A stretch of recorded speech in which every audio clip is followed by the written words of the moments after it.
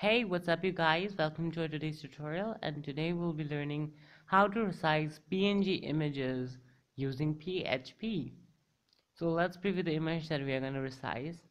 It's right here, named as subscribe as.png. So now let's just move to the code editor for resizing it. And for resizing the image, we'll be using GD library that comes within the PHP.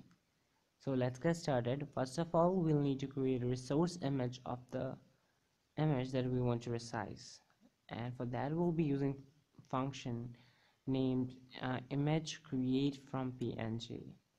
This accepts only one parameter, that is the designation of the file or the image that we want to resize, and then we'll be resizing the image using a function named imagescale.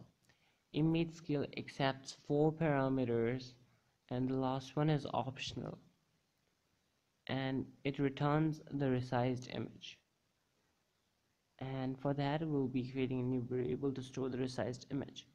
And now we'll be resizing the image using imagescale function, and we'll be putting number 1 the resource image or the original image that we want to resize, number 2 width of the image, number 3 height of the image, and finally we'll save this. We are skipping the 4th parameter because it can also ruin your image, but they are listed in the description below. You can read them and how and where to use them. And finally we'll be saving the image using imagepng function, and it accepts 2 parameters, number 1 the resource image for saving, and number 2 the path where we want to save the image. Now writing the second parameter, that is the designation where we want to save the image, that is resized png, as we're saving in the same directory where the png file resides. That's why we need to just add the name of the file.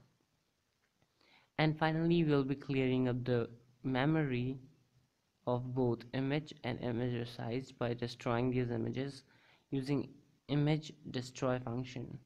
This will clear amount of memory they are using. And now we are ready to see how our image looks like when it's resized. You can also calculate aspect ratio by just a simple maths.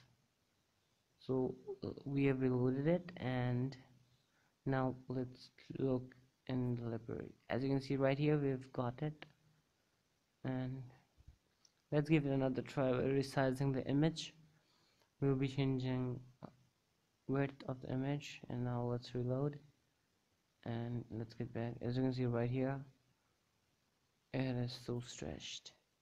You can also calculate aspect ratio to maintain the resizing and coordination of the image. So make sure you give it a big thumbs up, and thanks for watching this video. You can try watching another tutorial, and one is really related to what we have taught you right now, which will teach you how to resize images using URL. Yes, right, using URLs. And you can try watching our other tutorials too. Make sure you give it a big thumbs up, subscribe us for more, follow us on Google+ and Facebook, and don't forget to join our Facebook group. Bye.